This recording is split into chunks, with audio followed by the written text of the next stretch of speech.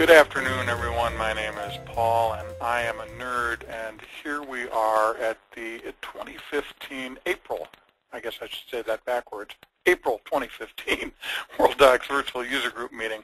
As if that weren't exciting enough, and by golly, it sure ought to be. Today we are talking about archiving email from Outlook, more on that in a minute when Mary Jo and I discuss it, and text searching in multiple versions. A little bit of a warning, a little bit of information about how to do it, because it's not a default. It doesn't happen automatically. But before that, a little bit of housekeeping. This thing right here, this is the GoToWebinar control panel. If you're still seeing that on your screen, other than the fact that I've got it on my screen, if you're still seeing it over here on the right-hand side of your screen, that's because you have not clicked this button that looks like an arrow pointing to the right, because had you clicked that button that looks like an arrow pointing to the right, this control panel would have slid right off the right side of your screen and disappeared. And upon doing so, this button would have changed into one where the arrows instead point to the left, because clicking it again would cause it to slide back onto your screen. Why would you want it to slide back onto your screen? Well, I'll tell you. It's because you're shy and you have a question. You can type a question here. You can remember to hit the send button, or not, but it's more effective if you do remember.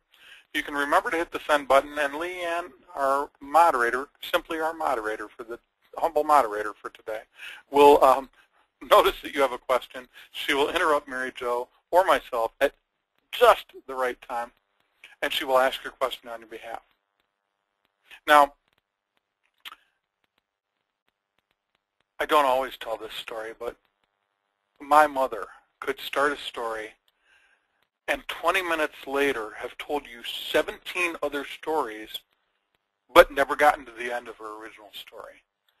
I kind of inherited that. So if I get off track or I'm not answering the question that you've asked, remember to just keep typing things that are going to keep me on track and make sure that I understand that I need to answer the question you have asked, and keep remembering to hit send. And Leanne will keep interrupting Mary Jo or myself at just the right time and interjecting those things. You might also have follow-up questions. We might start to answer the question, and you might say, well, what about this or what about that? Just remember, type those, hit send, Leanne will interrupt us, and we will get your follow-up questions answered. Now, if you are shy, if you aren't shy, you can press this button here, this hand that looks like and it's got an arrow pointing upwards in front of it. That means raise your hand. And if you do that, Leanne, who is our simply humble moderator for the day, will recognize that you have raised your hand. She will interrupt Mary Jo or myself at just the right time. But instead of reading your question, she's just going to unmute your microphone and ask your own question. A couple of things to remember. Your microphone will remain open through the end of the answering of your question. So no Doritos, no Fritos, no potato chips. However, you can interrupt and just ask your own follow-up questions. You are in a two-way channel of communication until we're done answering your question. So jump in, ask your follow-up questions, make sure I stay on track, make sure we're really answering the question that you had, and then once you're done, we'll mute you back up and you can go back to eating your lunch if you're having a late lunch, because it is already 3 o'clock. So without any further ado, I'm going to press the magic buttons that will take me to a state where I have WorldDocs ready to go so that Mary Jo can talk about cleaning up your Outlook and Exchange mailboxes. Mary Jo? All right, so many of you have an Outlook mailbox that is completely full of extra stuff. You may delete emails, but then you don't delete them from the deleted folder. So you have thousands and thousands of emails in that deleted folder. You may have everything still in your inbox and that you're trying to weed through those every day, or your sent items, and those boxes become bloated over time. And what that does is it causes Outlook to take longer and longer to load. It takes things like, billing. If you're doing practice master fee entries, it takes longer and longer to do that. We want to streamline that, and we also want you to be able to get to the emails that you need to get to quickly instead of having to weed through all those old emails. And not only that, your IT people are probably screaming at you because you've let these 10,000 emails sit in your inbox, and your mailbox is getting bloated, and they need to get it cleaned up. Mm-hmm. And like Mary Jo says, it's going to be slow until you do that. So we're going to talk about a way that you can get all of those old emails out of your Outlook inbox or sent box or deleted box and into World Docs where they can be searched easily. Much better than you can in Outlook. Correct. If you've ever tried to look for something in Outlook, it's very difficult. I sometimes wonder, why did it show me this email and not that email when I searched for that one term? Mm-hmm. And we all know World Docs has a much better search capability on different fields and different text and within the email, all kinds of things that you can do over there. And why is it anyways that people want to keep them in Outlook? Because they're certain they're going to need it later, and they're going to need to find it. My brother Dave, the trademark attorney, has all, dozens of Cabela's sale flyers from years and years past because he may need them later. Who cares that the sale ended 2 years ago? You're going to need that stuff. But if you're not able to find it, it doesn't do you any good whether it's in Outlook or not. I can just see him raising his hand right now, Paul, Yeah, to be unmuted. Way to go. Well, he's anyway, not going to, Leanne, don't unmute David if he calls. We are going to talk about how we can manage those in mass and move them over to World Docs in a functional way that makes sense. So there's a couple of different ways that we can do it, and Paul and I are going to go back and forth on how to set this up because there's no wrong way to do it, and there's lots of right ways to do it. I guess maybe there could be some wrong ways, but there's a lot of right ways. Let's say that. There's a lot of right ways that you can do it. So first off, you could just simply create a profile group that's called Archived Emails, and you can move those emails into that profile group called Archived Emails. Nothing else, just highlight them all in Outlook, move to World Docs, and put them into an archived email. Now, we have one that you can see here called Email. It's not archived email, but it's where we put all our random emails. Mm-hmm.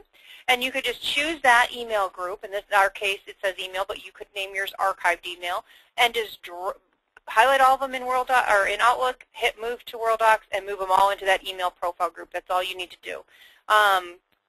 You also could create some different clients. You could do this a couple of ways. You could create a client called Archived Email, and then underneath that you could have doc types for 2010 archive, 2011 archive, 2012. You could even break it down by year that way. Or you could create, if your firm already uses an administrative client set up in Tabs or Practice Master that syncs with World Docs over here, you can create just an email or the same kind of thing, an archived email for 2010 or 2011 or 2012, or just an archived email, whatever you want to do for your user matter that you have in there. Some firms have it as maybe it would be ACS, and underneath that I would have a 01 matter for me and an 02. Well, I guess Paul would be the 01 matter. 01. Hold on, I caught myself. Yeah. Did you see that? Paul would be the 01 matter, and then maybe I would be 02, and so on, all the way down. And whenever I wanted to move my emails from Outlook, I could just choose that client and then move it over into my archived email folder. But that's really all just kind of, I won't say moot. The point is, figure out a way that you're going to store them, whether it be some conglomeration of administrative matters or administrative clients within the client profile, or perhaps creating a separate profile group called Email or Archived Email. You just have to figure out where are we going to put them. You don't have to get too thoughtful about this, because the whole thing is you're taking them from a place where they're totally unorganized. You're putting them into a new place called World Docs where you can search on date sent, text within the document, text within the email subject, all sorts of things you couldn't really do quickly and effectively within Outlook. Don't get too hung up on how you organize them or where you put them. Just put them somewhere. Don't mix them. Don't just throw them in there and mix them in with some random client. That obviously doesn't make any sense. But find a place to put them and then put them in there. And I'm just going to quickly just open our email one just to say I was going to profile this. I just want to open that template so you can see. Oh, we're searching. I'm sorry. Yeah, we're searching. Let me get into that profile group. Let me cancel out of here. So just go to profile. I'm just a little slow here. I'm sorry. All right. So if I wanted to get this into a different profile, I'm going to just change this to be email, just so you can see how simple the email profile can be. It doesn't have to be anything complicated. We have one that just has email and folder.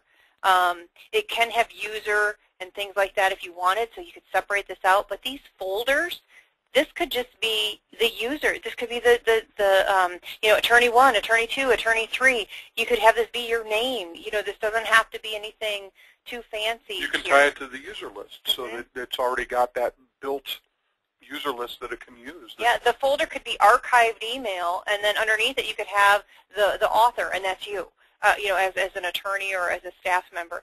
So it can be very simple of what you're choosing when you go profile those emails over here.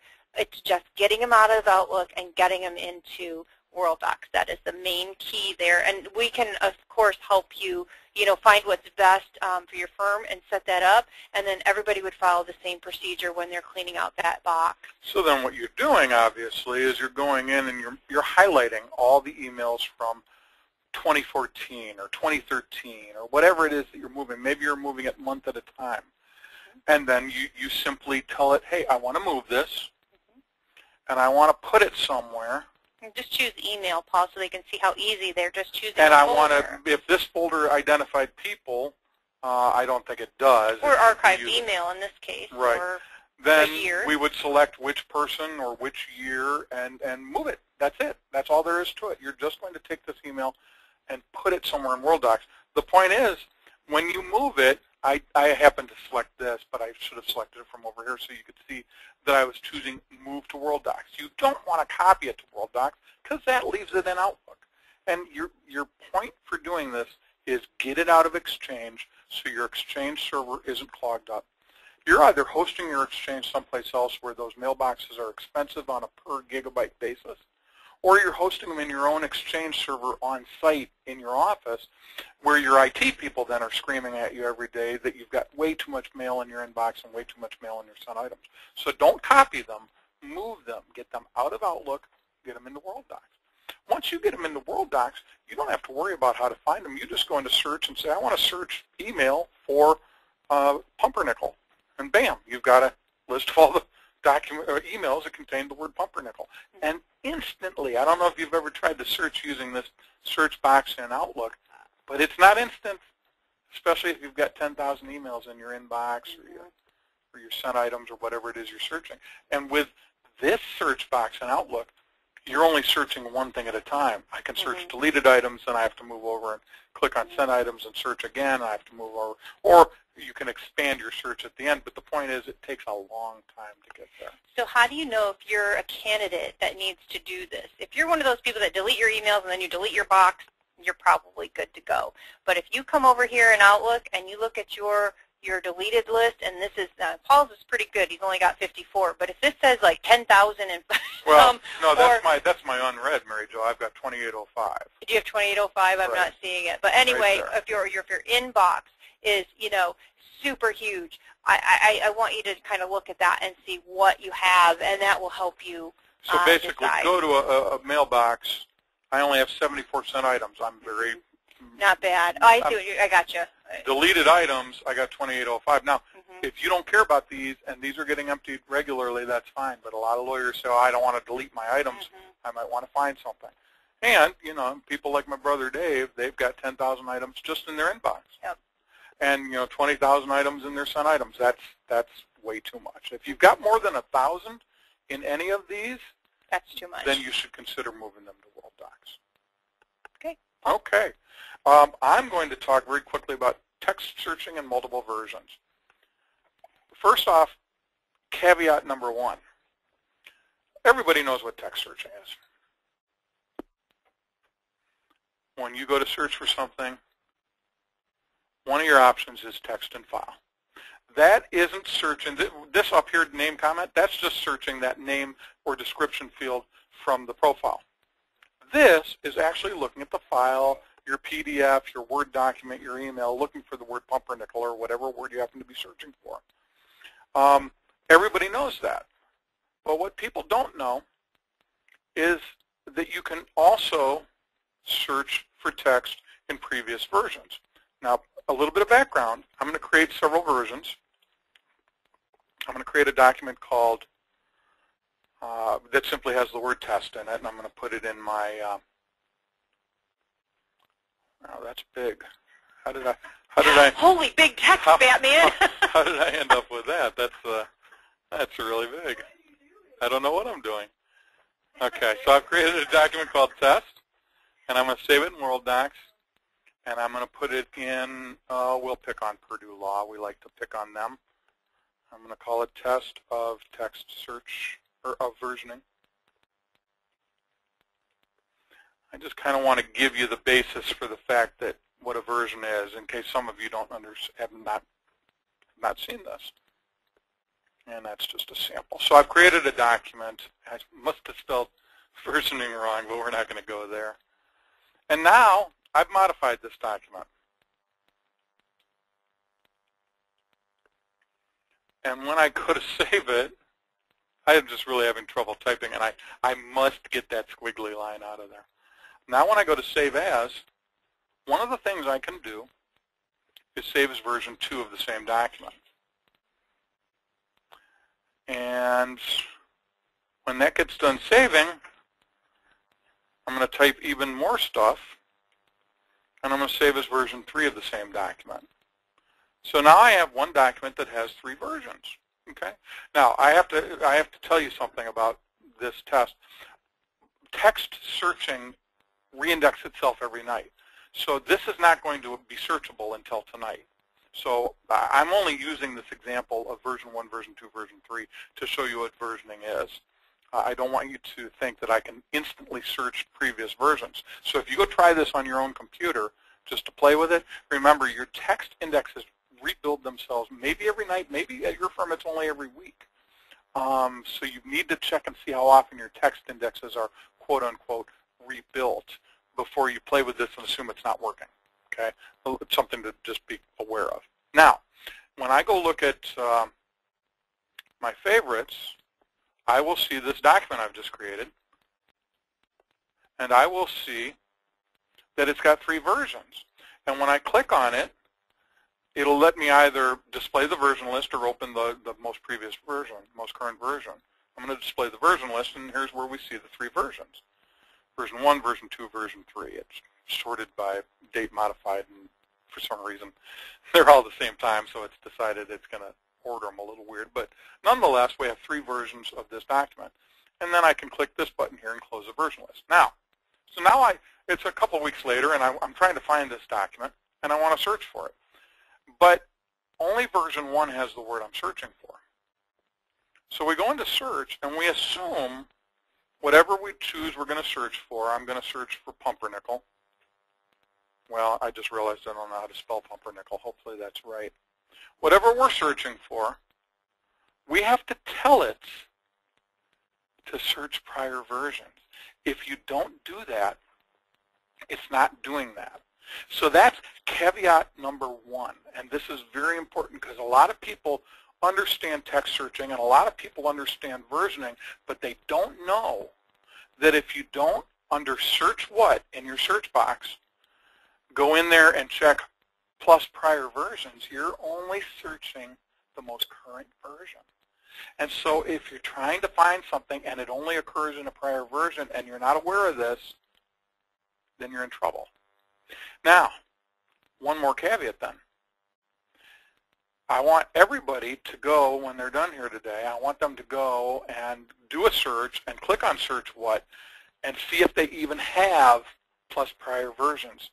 Because before GX3, and I think it may have even been a certain release, release that was made after GX3 was initially released.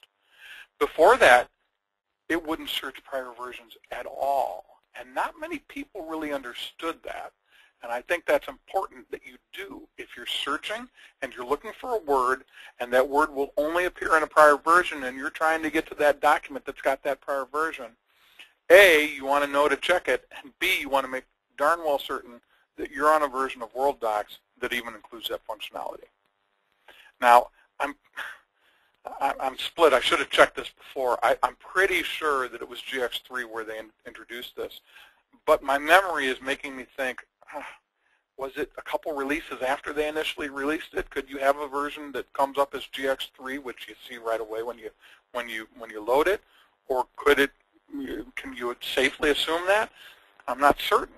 But one thing I can tell you, if you go to search and you click on search what, and you don't have plus prior versions, you don't have a version of World Docs that'll even search prior versions.